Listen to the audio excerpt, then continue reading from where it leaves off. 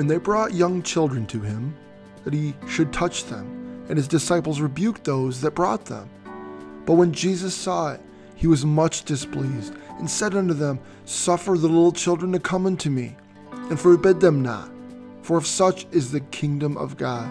Verily, truly, I say unto you, whosoever shall not receive the kingdom of God as a little child, he shall not enter within.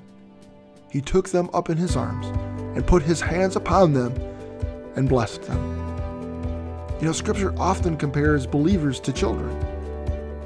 And in this instance, they wanted to stop the children from coming to Jesus.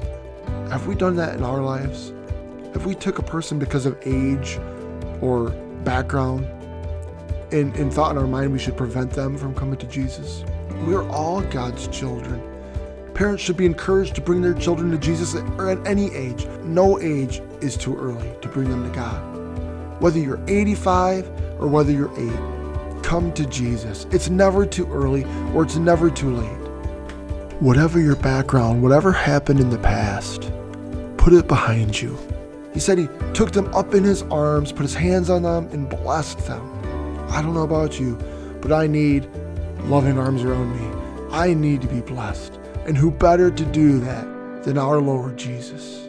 He says, whoever shall not receive the kingdom of God as a little child, he shall not enter therein.